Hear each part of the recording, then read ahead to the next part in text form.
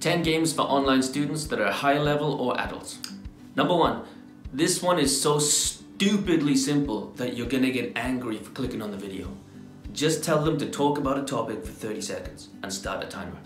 You can put them in chat rooms so they talk about it to each other, or they can all talk at you at the same time. But you just say, talk about your favorite food, go. Talk about Vietnam, go. Talk about your worst holiday, go. No pressure, no feedback, just get them talking at the start of class. It requires no preparation and it works stupidly well. Number 2, correct my lies. Bananas are orange. Pigs can fly. The capital of Australia is Sydney. No, pigs can't fly. Bananas are yellow. The capital of Australia is Canberra. So they have to give the correct sentence back to you perfectly. You can also do it so that they have to correct the sentence so it's true for them. So, my name is Steve. No, my name is Yuki. My favorite food is sushi. Oh, no, my favorite food is tom yum goong. Number 3, 2 truths and a lie, or would I lie to you? This is from the TV show. Give 3 sentences, 2 are true, 1 is false, and they have to kind of investigate which one is false by asking you a series of questions about them. And if you want them to do the same, I would give them a week or something to prepare, because otherwise they will come up with the worst lies on earth. Number 4, describe a picture and they draw it. If you do this, make sure to teach language about how to explain the positioning in the picture, like in the middle, top left, bottom right. Go through things like prepositions, verbs. So there's a sun in the top right. Under the sun is a rainbow. In front of the rainbow is a house. There's a man walking into the house. If you would like them to explain the picture to you, then you can just pretend that you haven't seen the picture.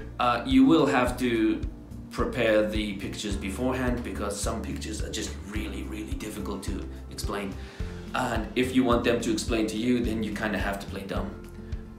Like pretend that you haven't seen it or chosen it for them. Number 5, fortunately, unfortunately. Tell a story with students taking turns adding a part to the story, but each part is connected by fortunately or unfortunately.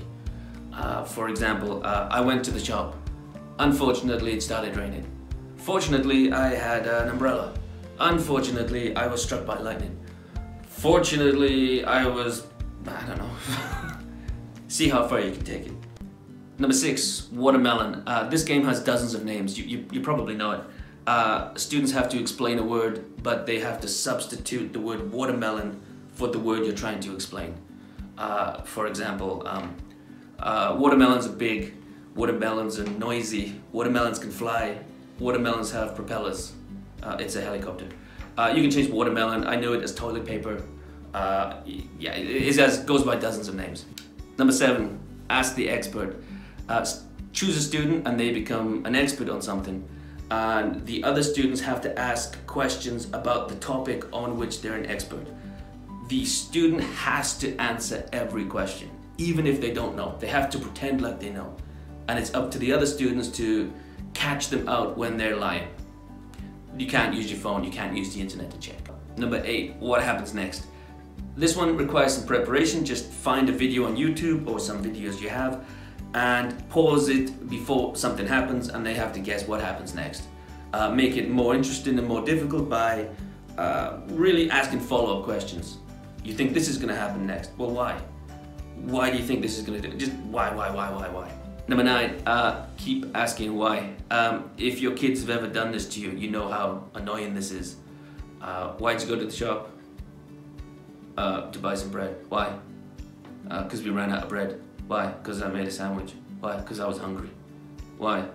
Because you need food to survive. The same idea, the same concept, except let them do the why first, and then the next time make them ask full questions. Why? Why did you go to the shop? Because I was hungry. Why were you hungry? Because it was lunchtime. Why was it lunchtime? Because that's, I don't know. Number 10, explain how to do something. How do you make a paper airplane? How do you make a cup of coffee? Let them try to explain how to do that step by step to you, but don't let them use gestures. It has to be only speaking.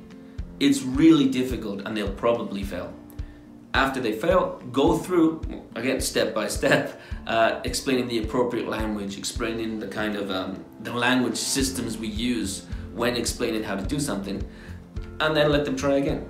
It's up to you if you want to let them use gestures later on.